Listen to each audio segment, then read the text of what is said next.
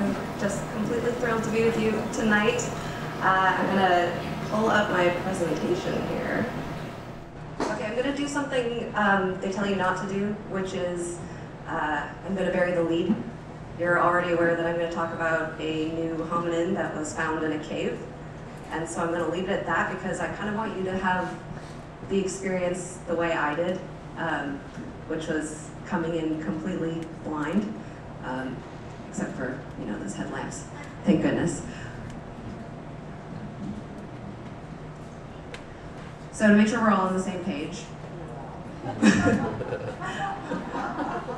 I'm a paleoanthropologist, which means I'm interested in the fossil record of all of the hominin relatives of ours, and that refers to species that have evolved since the last common ancestor that we shared with our closest living relatives, the chimpanzees, and also the bonobos.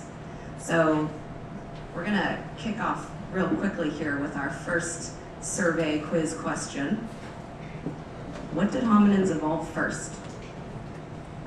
Now y'all have heard that Darwin hypothesized a collection of traits all evolving together, and it was a really strong argument that he made, but he was still wrong. So we've got options here. We've got obligate bipedalism, which basically means that you're forced to walk on two legs terrestrially on the ground.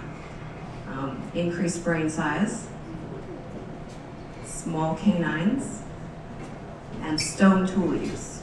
Oh, here we go. Yes, guys, you're right. Small canines for the win. Kind of a shocker, you know, because of all of those traits, they're kind of understated, but there's such significant implications for having small canines when you think about what large canines were used for. But I'm not going to talk about that now. There we go. All right, so to understand what was so significant about the Homo naledi discovery, and we didn't know it was Homo naledi at the time, so this hominin discovery, to really understand that, it's important to know the state of paleoanthropology in 2013. Hominins are rare. We don't find them very often. It may seem like we're always announcing something new, right? Like every year or two, oh, there's a new discovery. That's literally the entire extended director's cut of the hominin story. That's a bit of an exaggeration, I'll admit, but you really do hear about most of what we find, which means that there's a lot of pressure on paleoanthropologists to discover a hominin, and there's a lot of complexity around sharing your discoveries. There was also this notion that South Africa was pretty played out. We'd found all of the hominins we were going to find there, and at least as of 2010, that really wasn't an unreasonable assertion to make, because 1995 was the last time we'd found a new hominin skeleton that was significantly notable. And this thing, this is Littlefoot, cutie, was found in Sterkfontein, which is a figurative stone's throw away from the Rising Star cave system, which at that time was not recognized as a paleoanthropological destination. So Littlefoot, you can see here, is encased in stone, and that is the state for most South African discoveries that are in the Pleistocene. They're usually found in caves, part of a commingled assemblage of hominins and other animals, and they're all stuck together. And Littlefoot has been continuously excavated for 22 years now. We are still waiting on a thorough publication about this hominin, which means that most of the paleoanthropologists looking to work on Littlefoot, or even compare it with other discoveries, are still waiting. So I have to admit that the notion that South Africa was kind of a dismal destination for hominins was something I didn't really question. I basically took myself everywhere else, but Pleistocene South Africa. So I ended up in Dmanisi, which is in the Republic of Georgia. That's where the earliest hominins outside of Africa have been discovered. That's a very early Homo erectus there. I also worked in Europe, as you now know, at a Neanderthal site called Neumark Nord. That was in Germany. I went to Pinnacle Point, which is in South Africa, but is a very recent anatomically modern human site and place where we see some of the earliest habitual use of marine resources. So that's exciting because that's a great new protein source. And I went to Olduvai Gorge. So when it came time to pick a place to focus my PhD research, I went to East Africa, not South Africa. This took me to Olduvai Gorge, where I studied questions that would help me answer really what it means to be a member of our own genus. And again, I'm not going to go into too much of that there, but what was significant about it is that it ended up really preparing me for the kind of research that I would do as part of the Rising Star workshop. You'll also see there's some footprints. I had the great fortune to get to be part of a team that re-excavated the Laetoli footprints last summer. You know, they found some new ones. Yeah. So that was absolutely incredible. So this was what I was up to over the last 6 years or so, when one day I woke up and pulled over my computer and I turned it on and there was this Facebook blast. I'm going to read it to you. Not the whole thing, I promise. So this is from Lee Berger, whom I just started following on Facebook, and he posted this to the Australopithecus sediba group, and I'm going to talk about what that came about from in a moment. So he starts out by saying, "Dear colleagues, I need the help of the whole community." And then he goes on to ask for excellent archaeologists and paleoanthropologists with excavation skills that can drop whatever they're doing and fly to South Africa in 1 month. And here's the part that I highlighted. The catch is this: the person must be skinny and preferably small. They must not be claustrophobic. They must be fit. They should have some caving experience. Climbing experience would be a good bonus. They must be willing to work in cramped quarters, have a good attitude, and be a team player. Yeah. And I thought, I have never seen a job description that excited me more than that. I was going to say that I was more qualified for, but that's not exactly true because I don't have a lot of caving experience or climbing experience as of October 3rd, I think, or 6th, October 6th. I'd gone spelunking a few times, and I'd made it to the top of a climbing wall in a gym this one time as well. So I imagine I was a bit of a hard sell. What I did have going for me was that I would volunteer to hang out in MRI machines for fun, for science. So I thought that was pretty good evidence that I could at least hack it in close quarters. So how did we get to the point where Lee Berger is calling for small scientists to climb down into a cave and hang out for a month?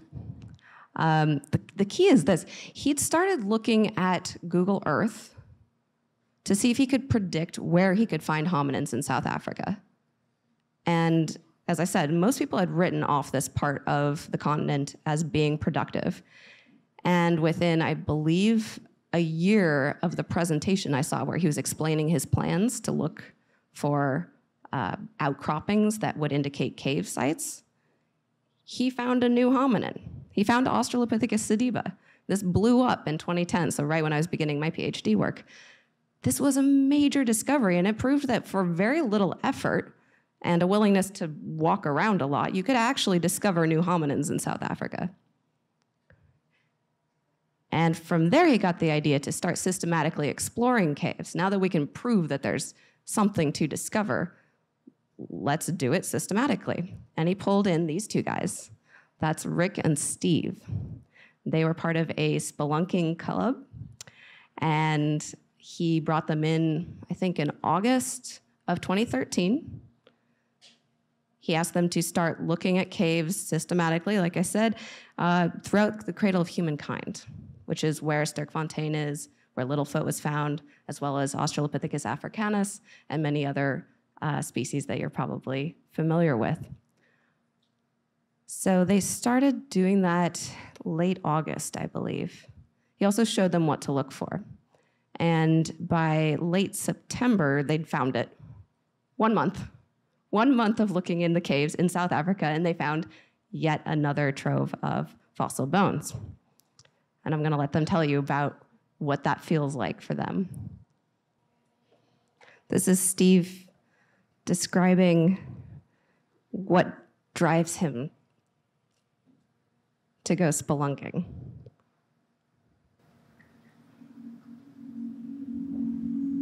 Caving has always been great. Caving, you want to answer that question of what's around the next corner. That's like always the question you want to know. It's mostly fueled by curiosity. But as you get into caving more and more, the scientific side of it comes into it. You want to know, how did these places form? What happened here millions of years ago? What happened here billions of years ago? Basically, it creates a fascination with this whole environment. In my wildest dreams, I would never have thought that caving would take me to what's happening here. You can always call this a bit of an accident. So, my caving buddy and me, Rick, we were out exploring this cave on a Friday night. We'd gone into a very remote section of the cave, part that I'd never been in before. And in that section, we stumbled upon fossils. Yeah, at first we didn't exactly know what fossils yet. We started looking around a bit more until we found a mandible, and that was really, this was probably someone that was really got excited about it.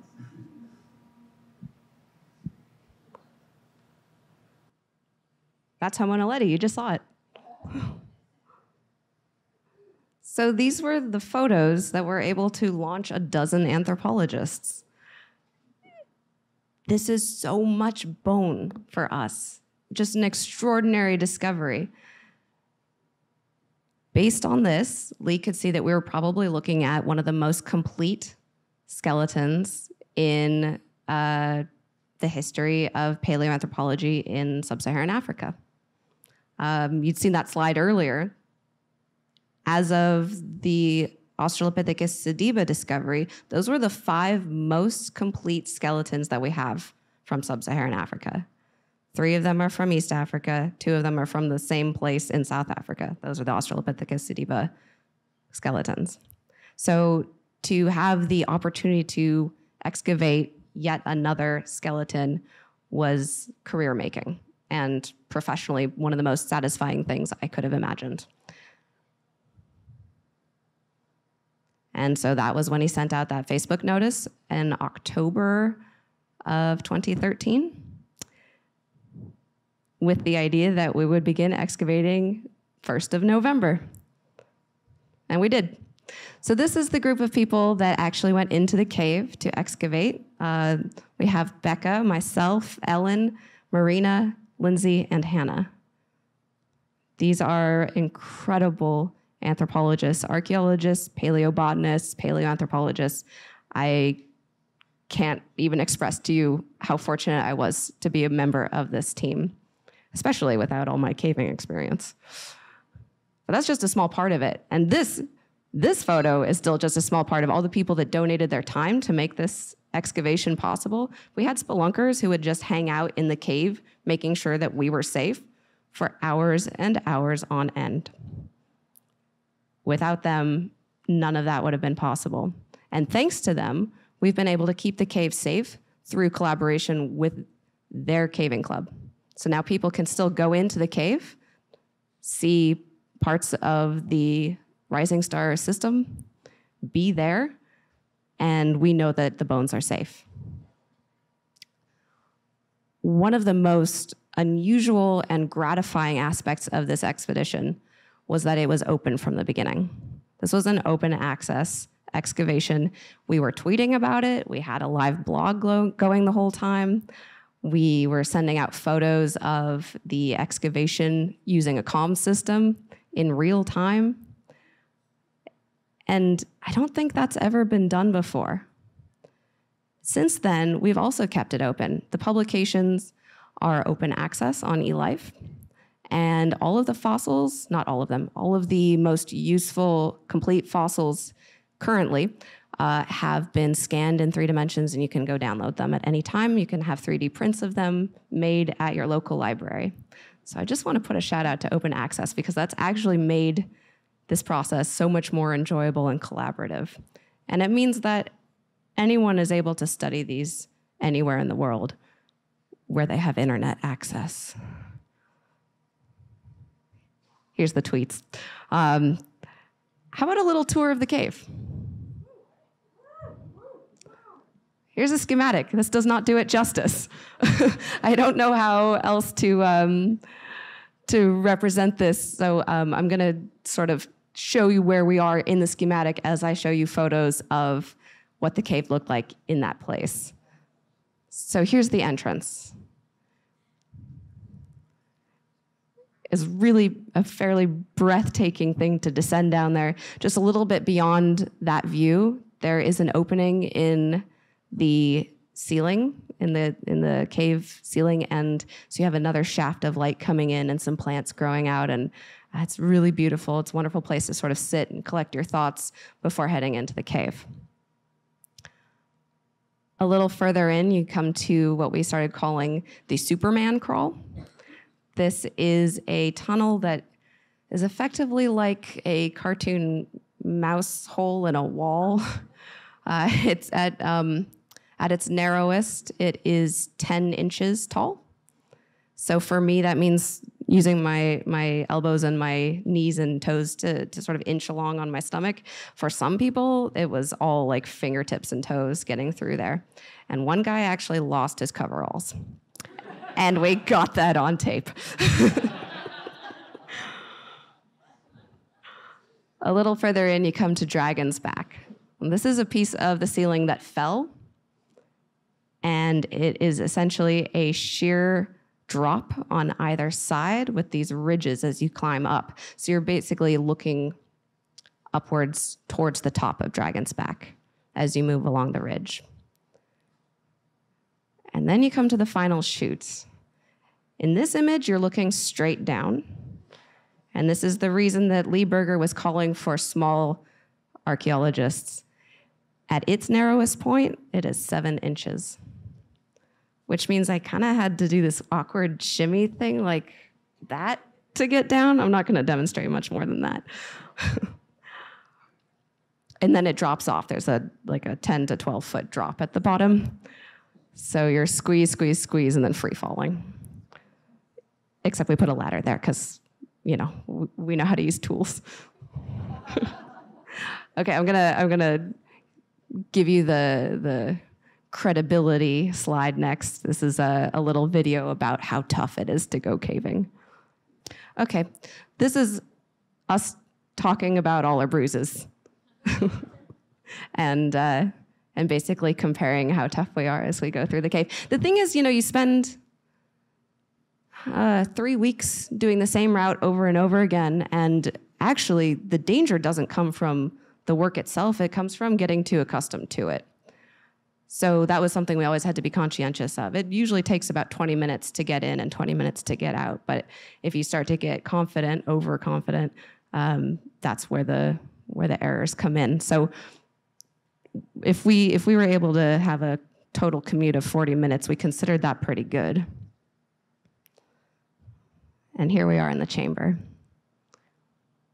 This area that we're leaning over is called the puzzle box.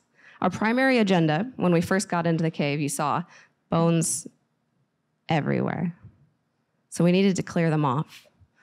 But as soon as we'd done that, there was that white smudge you saw in that first photograph. That is the outline of a skull. And that is considered especially precious for paleoanthropologists trying to promote science, because this is the face of your ancient relatives. So to have a skull is definitely a primary focus for us. So as soon as we cleared the surface of bones, then we really got to work on that skull, thinking that we'd be able to get it out in a day. And then 2 days went by, and then 3 days went by, and we kept hitting other bones to the point where we really couldn't move anything without moving 4 or 5 other things, and hence the puzzle box term. So that one area that we excavated took 3 weeks and was less than a yard squared. And we didn't go more than this deep, full of bones. Fortunately, we had some really helpful technology, because if you can imagine trying to draw every single bone in 3 dimensions in order to give it a provenience for studying it later, studying that spatial relationship later, I mean, we wouldn't have cleared more than 2 or 3, probably limb bones at most. So we had this really cool thing. It was a 3-dimensional scanner. It's basically the size of an iron, and you hold it 3 to 5 feet above the surface you're trying to 3-dimensionally scan, and it picks up that surface in real time. It's absolutely amazing piece of technology. And I think in not too long, it'll probably be something you can have on your cell phone. Also required some contortionist skills, because as we were clearing the surface, we couldn't step on any bones since the surface was literally all bones. We ended up sort of wedging ourselves up onto the cave in order to avoid stepping on them. I really enjoyed being down there. All right, so you probably already know the punchline to this. This entire excavation was launched with the belief that we had one very complete skeleton. Well, we actually had at least 15 individuals. This is the largest trove of fossil hominin bones, predating the Middle Pleistocene by 2 orders of magnitude. It doesn't mean quite as much as say, oh, we pulled out about 2,000 bones. That could be fragments of bones, right? But these were nearly complete in many cases. We have multiple examples of almost every single bone in the body. So how do we study something like this?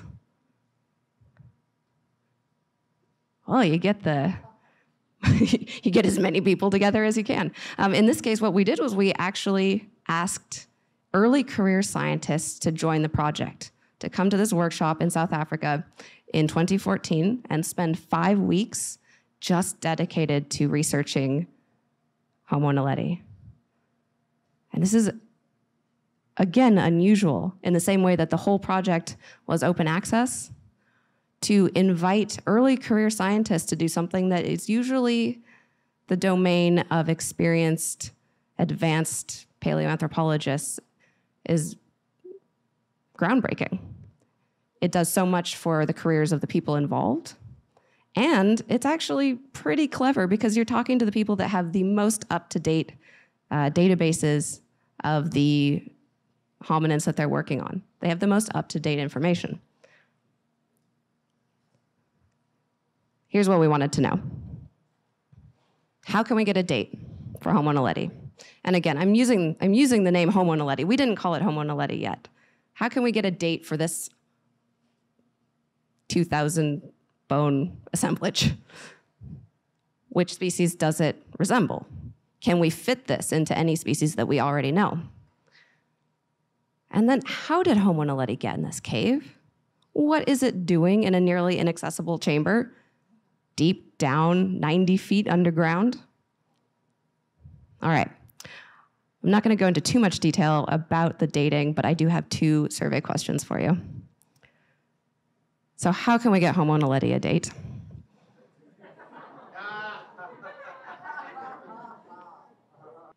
You guys ready to see your answers? All right. You guys know that Tinder didn't launch until 2012? You're all aware of that.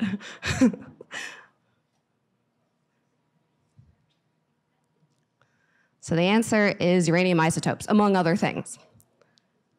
So for carbon, you need organic material, which we didn't have. And there's kind of an upper limit of about 50 to 60,000 years for it, which, you know, we couldn't automatically rule out, right? Because we hadn't done the analysis yet. We didn't know that the species would be of a given age. In fact, when we were doing this workshop, we were still 3 years out from having a date. I don't know if you're aware, but the date just came out on May 9th. Yeah, you're aware. You guys know. All right.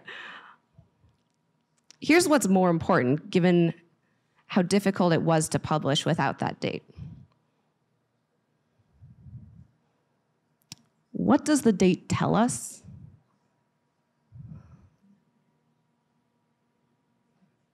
Yeah, it's kind of a trick question. It's just a single datum. It's just a point in time that we have represented. So to find out who it evolved from, who it was ancestral to, when it evolved, and when it went extinct, what we really need is an analysis of the bones, which is what we were trying to do at the workshop. And I think with 60 people spending 5 weeks of person hours solely dedicated to the analysis of this fossil assemblage, the work that came out of that was just incredible. But we've gotten really used to a date being the most significant thing that we can use to place hominin material in a genealogy, a human tree, that it became difficult for the field to accept a description and analysis of this material without one.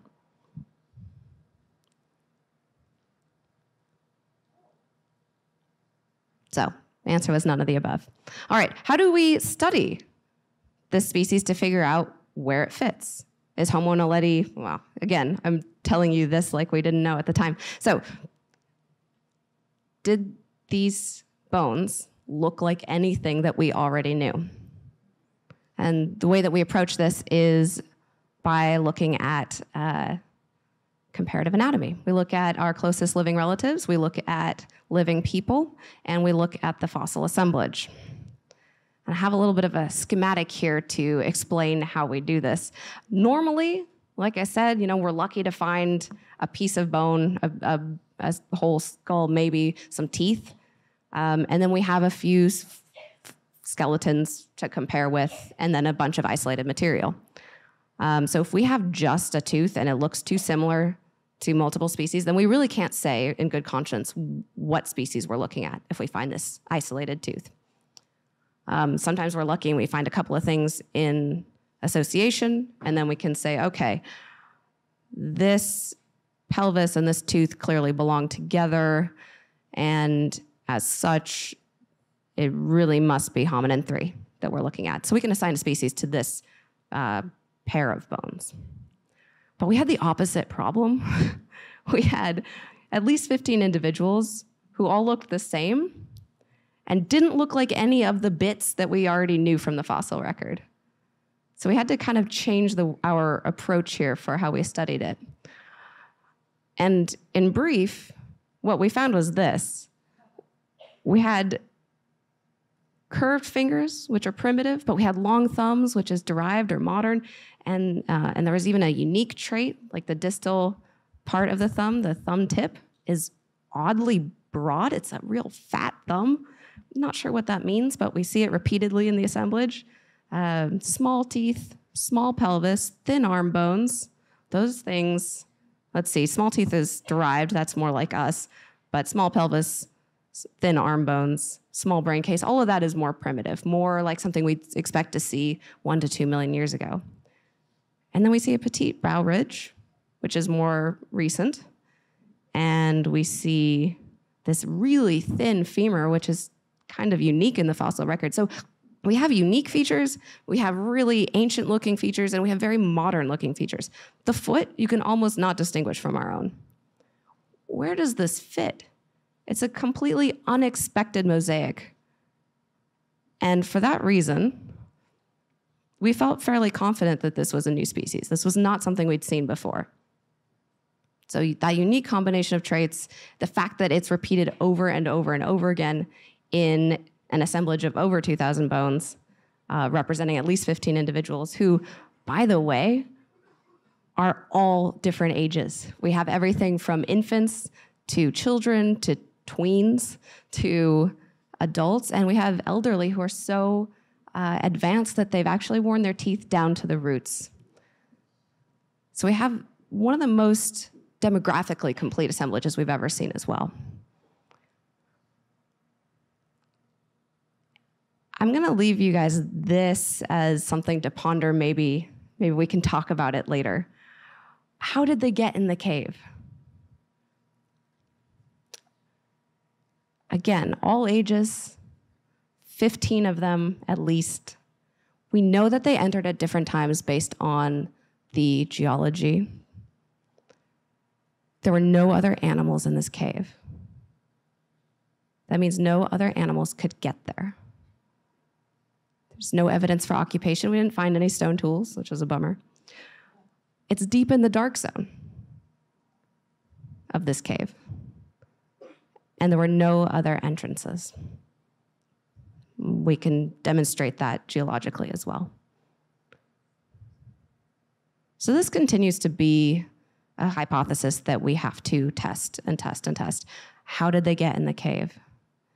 And at this point, the only explanation for how they got in the cave that we've been unable to reject is that they were putting bodies there deliberately. With an age of 230 to 330,000 years, we're now in the Middle Pleistocene. We're in a time range where human behavior is something that we accept, except we don't usually accept it for something that looks this primitive. So it's something that paleoanthropologists are now grappling with. To whom can we extend the treatment of the dead?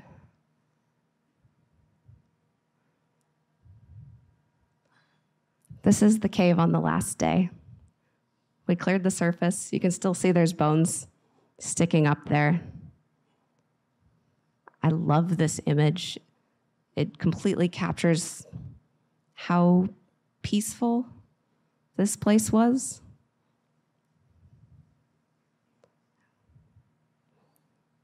I'm going to leave it there.